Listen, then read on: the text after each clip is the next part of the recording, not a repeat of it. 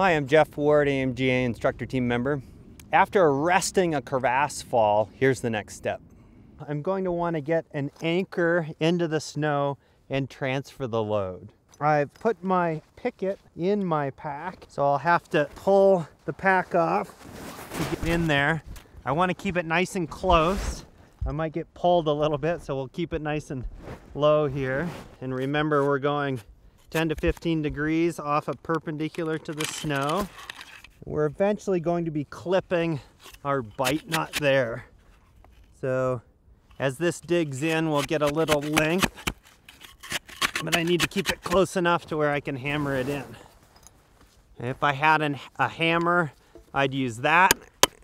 If I don't, I'm gonna use the back of the adze, which is definitely more work than a hammer, but you can still make it work.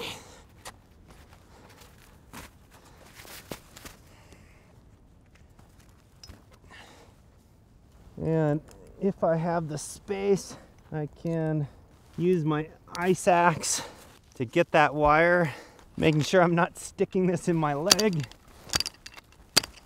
That can help cut that in a little bit. But now I'll take a locking carabiner, clip it to that bite knot,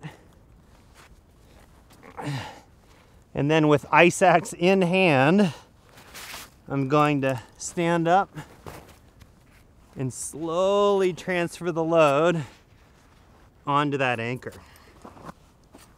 Okay. So as I'm transferring that load, that anchor is still being backed up by me being clipped in.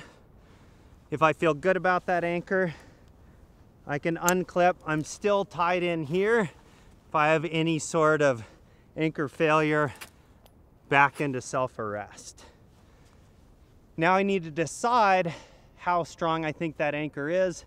If I think it needs some help, I'm going to put another anchor in before I start moving towards the crevasse and figuring out how I'm going to rescue the person in there.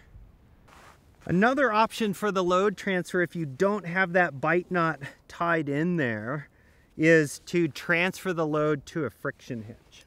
This is a little bit more work, but can still be done. So I'll pull off a friction hitch while I'm holding the weight, tie that. I'm gonna go with a 3-wrap prusik. Make sure it's nice and clean so it'll hold.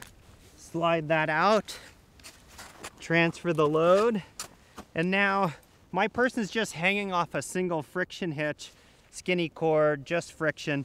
So I'm going to want to back that up with something a little more secure.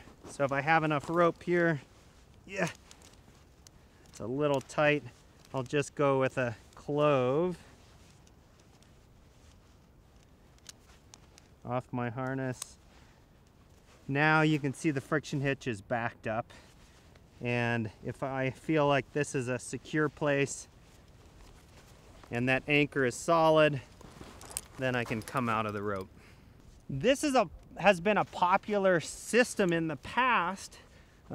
People use this then as their haul line. We can set up a bunch of different systems hauling on this line. But the problem with those systems are this line is often dug in to the lip of the crevasse and creates all kinds of problems. Friction, inability to get them over the lip. So transferring to a knot and getting another line to them is usually the better option.